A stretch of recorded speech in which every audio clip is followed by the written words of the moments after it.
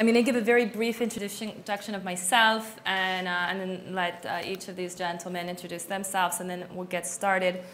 I actually was really excited when Katrina and Andy both talked about the good personalization experience that they have as users, which were both in e-commerce. My background's in e-commerce. My background's in machine learning and algorithms for e-commerce and for personalization, so it was all very exciting. I was brought to Browsi as the SVP International Revenue, despite my lack of a background in ad tech, because we are a personalization company focused on algorithms and machine learning for personalization, and we said, you know what? The ad tech part isn't the important part here. The important part is the personalization, the user experience, the customer journey, and of course the technology, the data, the algorithms, all of that, which I understand very well. I've been at Browsi for about 7 months, so I have higher seniority than Katrina at FT. And I'm pleased to be joined here by Sherzod, who's the Director of Commercial Operations at LADbible, by Asher Glinsman, who is the Head of Monetisation at Boons Media. Also, Greedy Finance is one of their bigger sites, if you're familiar with it. And Lior Fisher, our co-founder and Chief Product Officer here at Browsi.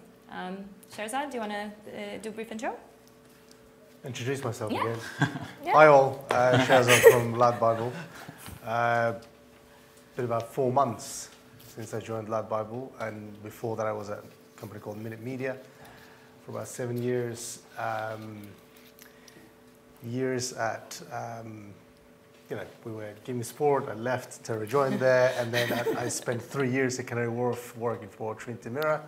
It wasn't a Reach PLC then, it was a PLC, but it was called Trinity Mirror, and so on and so forth. I suppose my role at LAD is, LADbible has 5 core web properties, and I'm in charge of monetization of those properties and look after the sort of the editorial content strategies, as well as how much money we make on the back of how many people come to our sites. So yeah, that's me. Cool. So hello, I'm Asher. For those of you that don't know us, we are Boons. We're quite a new publisher. We've been around for around 7 years. We have 10 domains across a few verticals. Arts and entertainment and finance are our biggest ones.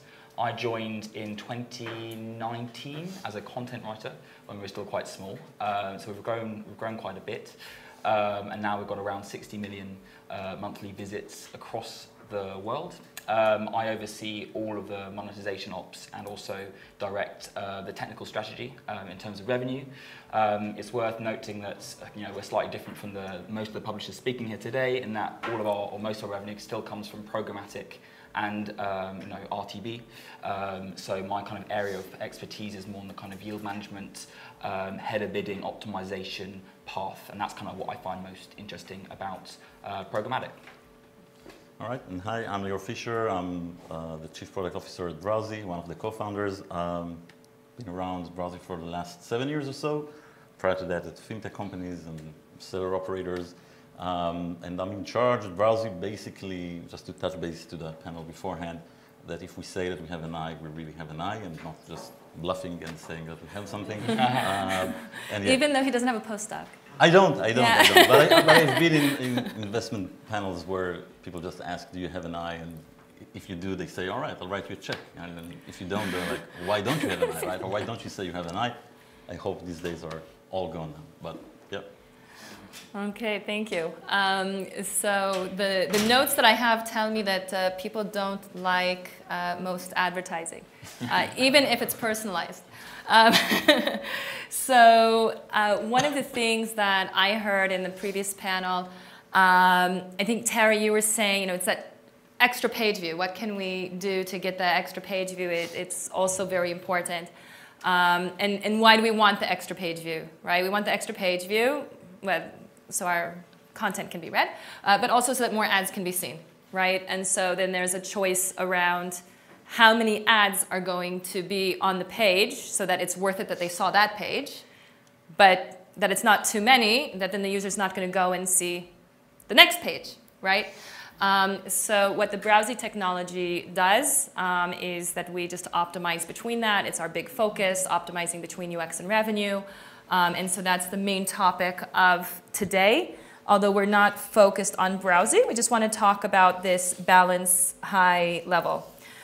So my first question for Sherzod is how UX nowadays requires more attention than it perhaps used to, and how much UX is a decision-making factor in your role in the more commercial operations side. What we are kind of looking at is not a single person uses or consumes the content the same way or the same speed, the same kind of reading, scanning, or having the same experience. So we are 90% plus mobile publisher, and our audience is very young, and they've got very short attention span, or the time they spend on websites and so on and so forth. So what I tried to do since I joined, I tried to get away from those hard-coded specific ad slots where you can very easily be like banner blind and just fly through, to move to more algorithmic, more dynamic, depending on how quickly you're going through the page. If you're going really quick, we don't even serve you an ad. Mm-hmm. So if you're engaged, we always serve the ad, sort of predicting that where you're going to be, the next. And I've been Browsi client 7 years ago. We met in Tel Aviv in a very nice restaurant, and I remember that we were talking about it yesterday. And then left Browsi using different technology, and then came back to Browsi a couple of months ago. Mm-hmm. That 99% accuracy that we predict where the user is going to be next, and we show the ad based on that. It's not about every page, every session having X amount of ads. It's about where the user's attention is going to be, and increasing the viewability, increasing the engagement, and so on and so forth. And this is kind of automation of, personalization of the user experience on the page. Combined with that, we're also employing multiple other technologies, knowing every session, every page per second, how the engagement, what do we have on those pages? Do we have the video?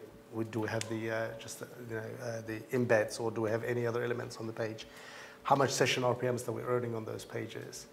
Knowing this per second, like in as real time as you can get, and taking actions to those things is pretty important. And yes, that kind of helps us to engage with the user in more real time, and giving them what they want and how they want to consume the page. Yeah, what you're saying, just to bring our previous panelists in, because I see so many opportunities, it's not so different than what Andy was saying in terms of having the branded content above, the branded content below, no branded content, and seeing the different impacts. It's just here it sounds like you're talking more generally than just branded content. So it's more of a what do we give the user? Well, we've got the content, we've got the users. Mm-hmm. We've 100% organic users coming to us on a day in, day out. Almost 6-7 million people comes to us, and we are the largest youth publisher in the world with 1 billion people following us. We are the largest TikTok publisher in the world with 300 million people on Facebook following us, and so on and so forth. But we are giving this content. Content is there. People reading it, but we're just trying to customize and engage with them in real time from a commercial point of view. Now, you're talking about using different technologies. I'm curious a bit, and maybe I'll bring in Asher for this, Stan. A lot of what you're talking about seems like it could have some impact on core web vitals. UX in general, I know that maybe for some publishers it's been less of a priority than others. Especially for publishers with less organic traffic than you might have. And in those cases, I'm really interested to know how Google's policy changes, and just in general, how do core web vitals go into things? Yeah, for sure. So I think I'd like to start just by kind of echoing what Sherzod said, that as a mobile publisher, we are 85% mobile. We're not blessed with the same sort of kind of digital real estate that you may have on tablet or desktop, so you have to think a bit more holistically about the session, the actual session depth, because that's really where you're going to get values out of the user. So we, as Boons, we look at things like session RPM, ads per session, session length as ways in which we can evaluate our users and actually personalize them depending on what, where they're coming from, social, Google, etc. In terms of Google Core Web Vitals, well, obviously because you're a mobile publisher, by definition, you have to keep an eye on user experience, because if not, the user's going to exit early, and that will damage not only your kind of real-time session revenue, but also if you're kind of a big brand like LADbible, the user retention rate and kind of the rate in which they come back. Because I know personally that if I'm scrolling through LADbible or another similar kind of news site, if I'm bugged by ads, I'm less likely to return. So for us, yeah, I think Core Web Vitals has always kind of been, vaguely something we're considering, and actually, Google from kind of an SEO side promoting that has actually just kind of made it a bit more concrete. So for us, for example, cumulative layout shift, how much the content shifts within the kind of ad is very important in mobile as well, because there's only one screen, small pixels, so you really need to be able to focus as you're kind of scrolling. And so, yeah, it's just kind of formalizing what was a more kind of rule of thumb for mobile publishers. I think I will say that historically, ad speed can be a bit of a grey zone for publishers. It is a bit SEO, it's a bit tech, maybe monetization, but I think Google, with the launch of kind of ad speed metrics within Google Ad Manager, for those of you that use that ad server, they are kind of pushing it to publishers a bit more clearly now. So actually, alongside the Core Web Vitals, which is more speed related, there's actually a whole suite of metrics to use. So reports to pull and GAM, like creative layout times, time between loading the Google Publisher Library, and then actually the creative rendering. And actually you can build reports and analyze these metrics in a similar way to kind of monetization metrics like fill rate, RPM, visibility. So I think now, whereas before it was a rule of thumb, we couldn't scale if our user experience was too aggressive, because the session length, we just wouldn't have the users or the capability to be profitable. But now I think, for us as we grow, we're able to kind of separate actually and formalize proper strategies, one for the tech team, for the content marketing team, focusing on Core Web Vitals, maybe one at a time. Then also for the monetization team as well, going after one specific metric, for example, creative load time, or maybe the distance between the tag on page and actually an ad being shown. If you kind of, the more you can measure, the more you can strategize, and I think Google are kind of making that known. So yeah. So I'm going to go off topic a little bit for my notes, just because the topic here is personalization. And what we've been talking about is kind of the balance between UX and revenue. We're talking about Core Web Vitals and how that plays into the UX portion of it. But in general, I think the balance between UX and revenue really lies in personalization, because that balance is a different spot for each user. Whereas instead of using the who, that Katrina was talking about to determine what ad they see or what personalization they have, we're actually talking here about personalizing the layout and the experience, more kind of similar to what Andy was talking about. How do you think are the ways that different publishers try and strike that balance? Lior, do you have any? Yeah, I think that I'd start by asking the same question that Terry asked. First of all, what is UX? So publishers, think differently about user experience. I remember that when we started, it was really about, the main metrics of, how many pages per session, stuff like that, which is really important. And then it was pushed to latency because mobile became very prominent in terms of traffic. And then Core Web Vitals became a thing, and Google is pushing everyone to try and do some stuff, whether it's AMP or now it's Core Web Vitals. And it was, and also in terms of the content, there are many, many different content strategies in terms of how publishers are actually deploying their content. So LADbible is doing something which Boons probably not, in terms of how they show content and how the actual article looks like, right? And as Sherzod mentioned, there are not two users that are doing the same thing or behaving the same thing on the page. And to strike that balance manually or just slapping an ad somewhere, this is what we think is sort of gone, or we hope so. And eventually you need some tech that gives you value, again, as Terry mentioned, and be a partner and really talk about these things. So again, when UX is changing from a publisher perspective, we need to react as a third-party vendor and to help educate sometimes our publishers.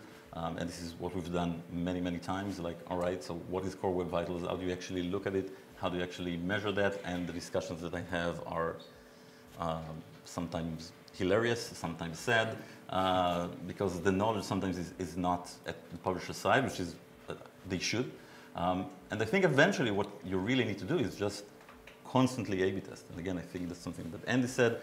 You really need to constantly A/B test and test stuff, whether that's third-party vendors or even your own things, right, in-house, and check how it works. This is what we provide in terms of ad layout, so we can really give different ad layouts to different customers coming from different dimensions. But it's not only about that. There are also technologies in terms of how you serve your ads and how you want to show the ads and where you want to show the ads. That needs to be testing as well, and I think the best examples that I have is that when viewability became a very big thing, publishers started doing all sorts of stuff to take their viewability rate higher. One of the easiest things is to deploy lazy loading, which is basically waiting for the user to be near where the ad is if someone doesn't know what it is. Technically speaking, it's very easy to do that, and you have your viewability rate really high. But what happens is that you lose a lot of scale, because before you were deploying lazy loading, you would just slap, I don't know, 5, 6 ads, depends on what you want to do. And most of the users didn't really get to the place the ad is there. So again, what we're trying to bring to the table is these type of technologies that really help test those kind of things, mainly mobile, but also desktop. We do have some publishers that have desktop, which is, again, a different thing and needs to be handled differently. But yeah, I think that's it. Thank you, Lior. Sure. So Lior mentioned a few tactics. He talked about lazy loading. He talked about A/B testing.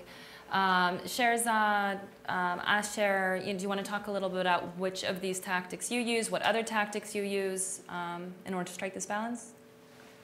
The lazy loading is the product that you guys are offering, so we use that. It's one of many. Yeah, I mean, in terms of the dynamic insertion of the ads as the user goes by.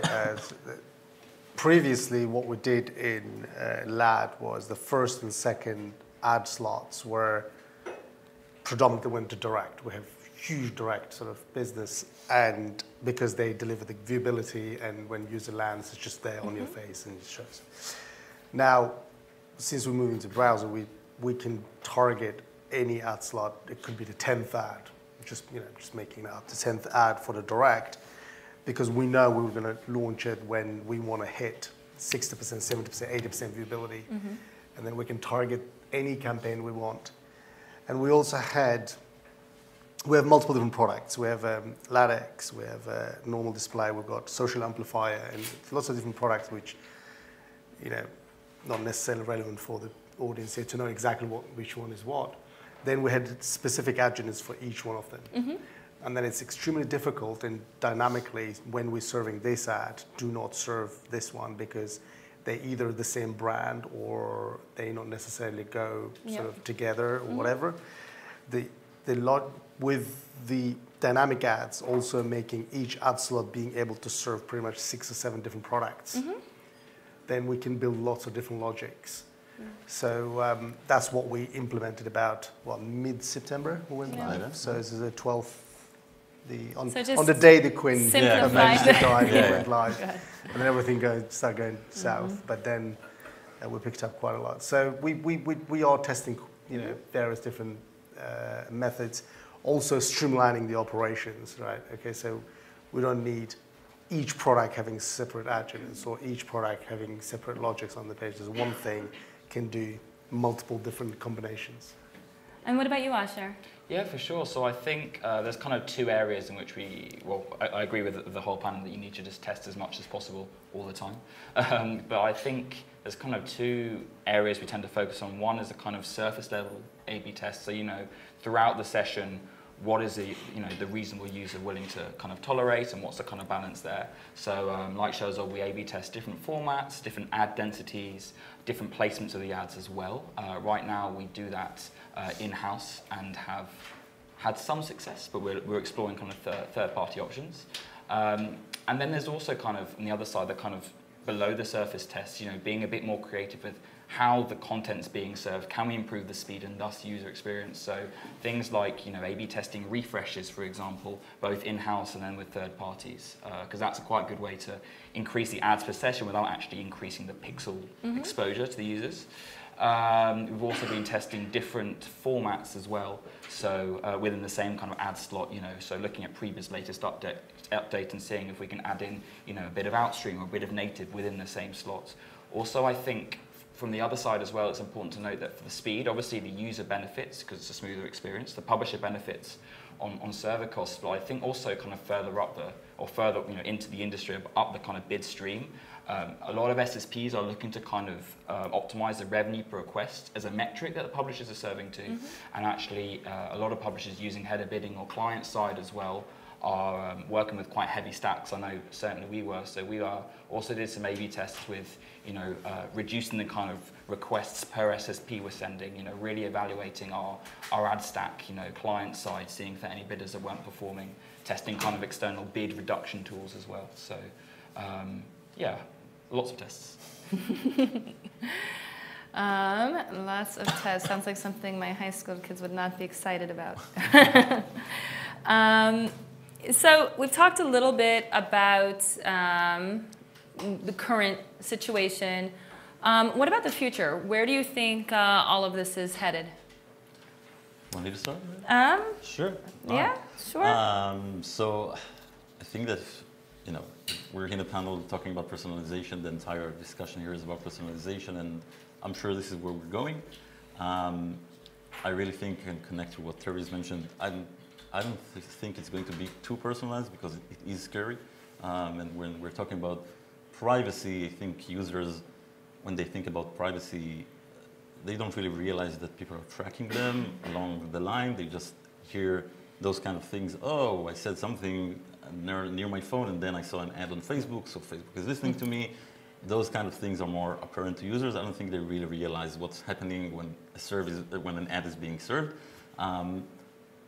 But I think eventually what we'll see is a more personalized content. So if I'm looking at how does a website is going to look like, I believe the homepage and especially content recommendations are going to be more personalized to some extent, together with the actual ads, how they are being served, together with, hopefully, if first-party data really kicks in and publishers take this opportunity to really understand their users, then eventually the users can really get more personalized ads themselves that are really relevant and are not really scary. So, and we see advances all around, whether it's Prebid, which is open source and lets everyone enjoy the technology and do some stuff. We see it around identifiers, solutions that are less scary than third-party cookie, and with more AI, obviously, to some extent. Yeah, this is where I see the future. What about you folks? Sure. Yeah, okay. So I think I do agree. I think as there's been a lot of talk today about AI and kind of predictability, and I think that's definitely going to expand into the mainstream. I think, as I mentioned before, a lot of SSPs are really looking to kind of optimize their supply path to kind of the brands and agencies and buyers, and I think that they're really looking to kind of guarantee to kind of the DSPs and agencies there's a certain level of viewability which they can kind of package. So I think kind of we'll see the wide frame adoption, the kind of predictive inventory packaging from SSPs, which obviously impacts the publisher because any kind of optimizations on the viewability, and that can be personalized based on the age of the user or where the user's coming from or kind of what where they kind of saw the site. But yeah, I think kind of this predictive element and kind of the speed and customizing of viewability is really going to come together in kind of a predictive AI-shaped nugget. Yeah. Thank you. Talk too much there. So before I ask Sherzod about his vision of the future, just all this talk about viewability reminded me very briefly, because I know I'm almost at time, of the conversation we had about conflicting goals. I think it's a question that somebody had about the conflicting goals internally, and it just reminded me of something funny that we actually used. We took it anonymized, of course, for our demo in our viewability dashboard, if you didn't understand from what Sherzod was saying, our solution, when we create the ad slots, we send with the ad request a key value with the viewability prediction so that it can be assigned to PMPs and other direct campaigns. As part of that, we also help measure and say, okay, where are your units with your highest viewability going? And we had a client that we found that their highest viewability ad units were all going, well, not 85% of them were going to house ads, which if your main goal is to get subscribers, then fine. But otherwise, maybe it's not what the publisher actually would have wanted if they had been able to make that decision ahead of time. So just anecdotal. Anyway, it's your turn, Sherzod. 10 years ago, we wouldn't have known probably what today's readers and consumers would have consumed the news and which way and how. Probably very difficult to know what's the next 5 years and 10 years. The way we look at it is our audience is, if not the consumers today, they are consumers of tomorrow. This is the generation that everybody's after. They are students. They are just starting their lives in adulthood and whatever. So at LADbible, we need to evolve with these changes, and we need to catch up with these changes, and we should be the ones that are actually catching up with the outside speed of the change on everything, including the ad and including the topic that we're discussing today. So I think the future is very automated, very AI-led, very data-centric. Or ML-led. Depending on it. Very data-centric and reactive. You can be proactive on these things. Operations, if I'm coming from my particular area, and capturing every moment and making the best monetary value out of that situation as you can. So data, AI, automation. So more of what people are talking about already. I think it really echoes the previous panel. So I just want to recap because I know it's getting late. It sounds like we're at the beginning. I already kind of recapped my recap. So I want to take questions briefly if anyone has any questions for the panel. I have a question. Sure. So, we're all overwhelmed with data, right? It's like big data, big data, big data, and all the publishers that my company works with, I'm a JW player. It's like they've got so much data, they don't know what to do with it. Yep. So half of it's just like, what do we do with it? So how often do you guys actually bring in your target customers, sit down and just have a conversation like this? I'm curious. Are you from JW? I am, yes. Oh, okay. I was speaking to Brian the other day. So we have something called Lad Nation, and we have thousands, if not tens of thousands of people just are members of that Lad Nation, and we conduct a lot of research and we ask questions from these people about what's the social events happening around them, or the economic situations, or what's impacting them, as well as their experience with LAD, right? So with LADbible Group. So yeah, we do ask. Yes, you're right. Knowing something and having the data is one thing, and doing something about it is another thing. We are one of the very few publishers, if not the only publisher, using smart flooring within the pre-bid solutions, as well as including that at the same time, simultaneously with the TAM and so on and so forth. It's a huge risk, and we're looking at it. We're increasing the CPMs and RPMs and impressions and ads per sessions and stuff like that. Great. I looked at the data this morning. Fantastic. And I'm asking the team, what do we do with it? So, we don't know. Well, you either think about maintaining the growth, going that way, or how do we make more money? How can I make the sort of graphs a bit more steeper and things like that? So yes, we ask internally the people actually acting on the data or collecting the data and doing something with it, as well as our audiences at the same time. So we work on multiple different channels. I think that one of the things that more and more publishers are realizing is that working with vendors who just provide data, even if it's actionable data, is a lot less valuable than working with vendors that act on the data. And this goes back to what Andy was saying about the rules that can be set up by the marketers, and then you have the AI and trying to make them work together. It's something we also do, because basically anyone who sells something, you guys also do, you give your publishers, JW Player gives the publishers a lot of ability to do configurations, everything. So anytime we do that, right, so we give the ability to set a lot of UX rules in our solution. And the more UX rules that the publisher sets, the less room there is for the AI to play, right? But in theory, the more room the AI has to play, the more the AI can just act on the data and the insights. So the AI can say, oh, we find that people who come in at 10 in the morning in UK, direct from Google, like from search, and they go to an article within their first 30 seconds on the site, are more likely to scroll down to a lower depth even if they have 3 ads in the way, okay? And their internet's fast, and so they'll all have time to load, and they can use lazy load, you know, and we can refresh it when it's here because they're going to pause here and it's going to stay in view. It's not going to move, you know. So we can make all those decisions instead of just providing the insight and say, hey, you want to target these people with 3 ads. We just do it. And I find that more and more publishers are looking for technology solutions that just do it instead of giving data that then isn't relevant by the time you need to make a decision on it. Any other questions? No? Everyone wants to? Oh, yes? Yeah, I'm keen to understand how you find the balance between kind of in-session ad optimization and just more broadly the lifetime value of the user. Because I think if you ask our UX team, they would just switch off ads for everyone. Yeah. And which publisher are you with? So I work for Immediate Media. Oh, okay. Yeah.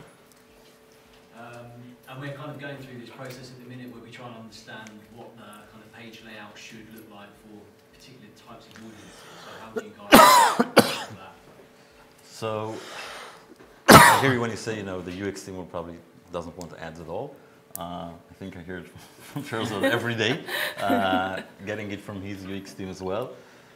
And to be honest, when we started this concept of actually showing ads differently to different users, when we got to talk to AdOps people, they realized, right, that it might be beneficial for them. The next hurdle was UX or product teams, where usually the question would be, all right, I understand that it is dynamic and I understand that it is personalized, but eventually they want to know where ads are going to be. And this was a question that we got very often, and we sort of struggled to answer. I don't know if correctly is the right word, but eventually what we've done is we created a lot of levers to actually play with the UX of the site, allowing the UX team, the product team, the AdOps team, everyone. The rules. Yeah, to be really in control, to sort of say the opposite, where you don't want the ads to be. So instead of going on the positive here, sort of like, okay, where the ads are going to be, because the answer for that would be, I have no idea, honestly. If you go on the site using our technology, you'll probably get a different position of an ad than me. So honestly, I don't know. But to sort of relax the hesitation around UX is we put it all together to make sure that eventually you won't have ads where you don't want them, whether that's you know, the distance between the ads, whether that's around embeds that you have, whether that's around, I don't know, very strange things that our publishers have, or a very generic thing like Taboola doesn't want to have an ad right below, right above where they start, for example. And we allow testing it, right? Yeah, so we have an A/B option so that our publishers will often have the UX rules that the team thinks that they want to have. And then they can have a portion of their traffic that just lets the AI do what it wants, and they can compare the two very easily on our platform. But I think the other way that we've gotten around this is simply focusing on the incremental additions that we can bring and explaining to the UX team, listen, you have complete control over all of your fixed positions. They're still yours. However, when we identify a session where we have the ability to create incremental ads without hurting the UX, and we're tracking all those measurements to prove it, Then we will create those incremental ad units. You'll have the extra revenue. We're looking at the revenue per session altogether, so you get that extra page view. We're not taking it away from you, but we are we're creating that balance. Does that answer your question? Yeah. Or, I could actually add Yeah, a publisher please. perspective as well. So I think like, you know, obviously it's important to A/B test, and when you're doing user experience A/B tests, the type of user experience changes that will lead people to kind of never visit the site again tend to kind of speak for themselves when you run it against kind of your existing user experience, especially when you're in mobile. I know Media has desktop too, but I think, you know, when you talk about browsing, you know, or testing kind of incremental value, once a user in a mobile, and probably more broadly, you know, on desktop as well, is in the session, they're probably there to kind of stay. I think it's mainly the changes, you know, you double the ad density, or all of a sudden you refresh every 5 seconds when you were at 30 before. That tends to kind of lead users to say, I've tried, screw this, I'm done, you know. So I think, you know, with running A/B tests on user experience, in my experience, it's a lot clearer to kind of see the warning signs, like from even day of using real-time reporting, kind of hour one, versus, you know, A/B testing something, you know, a speed optimization, which, you know, might affect SSPs or kind of, or programmatic bidding, in which you probably need a little bit more time. But I think for user experience, this is just my opinion, but when you've messed it up, it kind of is quite obvious. Well, I think users are not just not visiting your site just because they see a couple of extra ads. Yeah. There's a content, there is a tone, there's a kind of things that they want to read. And ads, I think majority of the sort of population understands that this value exchange has to happen. My wife is an ad blocker, but I pay the mortgage with the ads that I work on, right? You know, so it's a really kind of fine balance that some people do these things, but the return of the long-term value is very, very important, but also it's not just the ads. And just don't tell your ads and the UX team, they don't like ads.